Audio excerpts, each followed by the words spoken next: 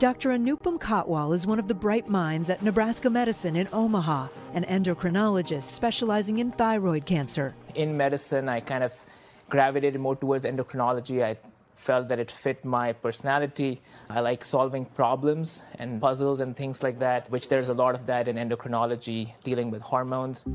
But this February, his perspective on those puzzles changed dramatically. The lymph nodes were located in this area. He and his colleagues had just received this new ultrasound machine to be used to screen future patients. They tested it on themselves to see how well it worked. That's when I put it on my neck.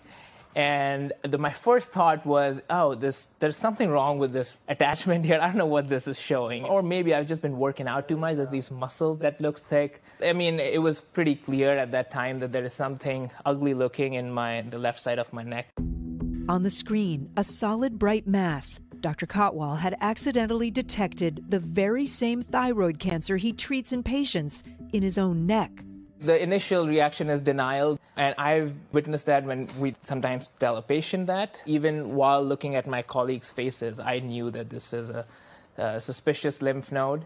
Tests confirmed it was cancer and at a critical stage. It had not spread anywhere else, and it would be a critical point because the next step where it spreads, if it's left untreated or undiagnosed from the lymph nodes, usually would be the lungs.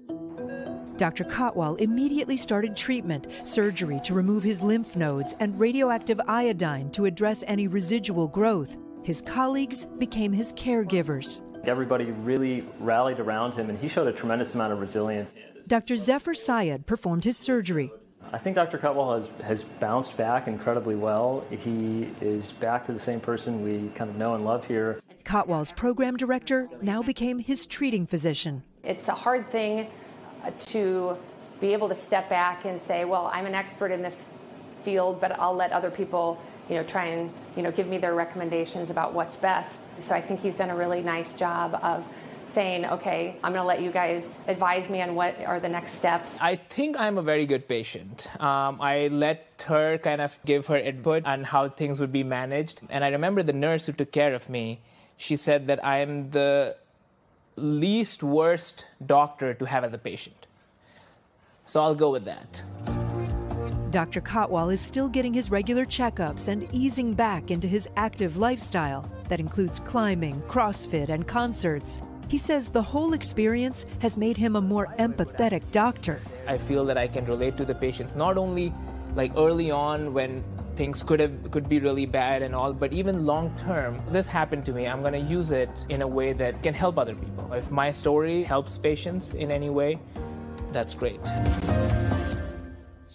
So, Kate, this is such a wild story. In hindsight, did he see any warning signs? So it's interesting. He was telling us that usually with this kind of cancer, the main sign is swelling in the neck. But because you heard he's a CrossFit guy, he works out all the time, he has large neck muscles. And the cancerous lymph nodes were sort of lodged behind his neck muscles. So he didn't see the telltale signs that you should look for. So there you go. I mean, wow. That was, it does make him an interesting doctor, though, if you're the patient, because he has that dual citizenship into the disease, which is interesting. He said that it has really helped him now moving forward to really understand his patients better. I can't imagine that moment, though.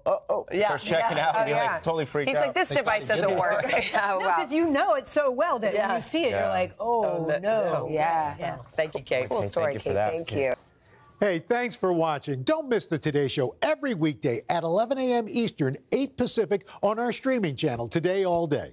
To watch, head to today.com/allday or click the link right here.